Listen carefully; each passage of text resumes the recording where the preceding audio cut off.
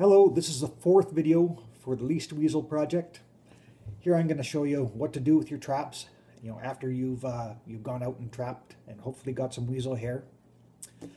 Probably one of the first things you guys noticed when you were putting your traps out or taking them in is that having a drill driver can make this whole process go easier. I can't send you a drill driver, but if you have one or you can borrow one, it's a lot easier to put the screws in and take them out with a driver. Another thing you probably noticed is that seeing white hairs on a white background is kind of tough. A couple of you have already pointed this out. I can't get ones with a black background. So the next best thing is that you go collect your samples or collect your traps, bring them back to your house and have a look at them there, because you're going to have to rebait them anyway. And so what I've also done is tied the ribbon that was out on the trap out in the bush with the trap number on it, so that way I know it corresponds to which trap on my data sheet. So you can see here's my data sheet filled out.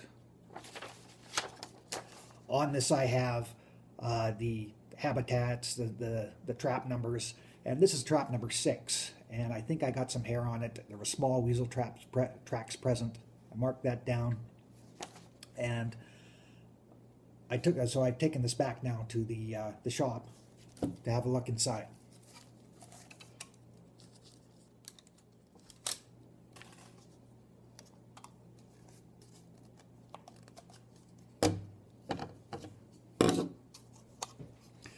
So now that I've got it apart, the easiest thing to do is take your tape off.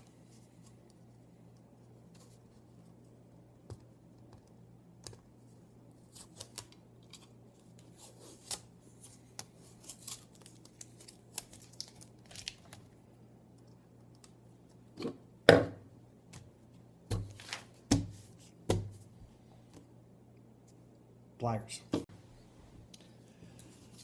So I've taken the tape off of the unit, and now I'm just going to snip the tie wire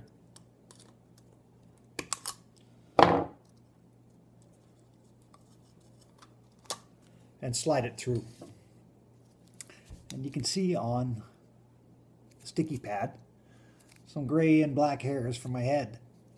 So we need to cover those up, because if you slide that in an envelope, it's just going to stick to everything. So you've got these little strips of paper in your kit.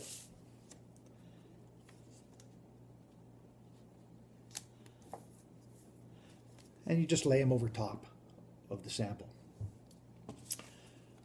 I've also filled out a card for this. So it has my name on it, the date, the transect letter, so transect A, and trap 6. So now this corresponds back to my data sheet.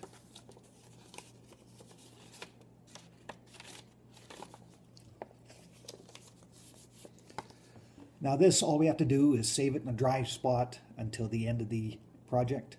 And then this, along with your data sheets and traps and gear, will all get sent back to me, and I'll send them off for analysis. It'll probably take about 6 months, and for everyone who's involved in the project, I'll send you back a little synopsis of how well we all did and how well your particular transect did, including where you found least weasels and where you didn't.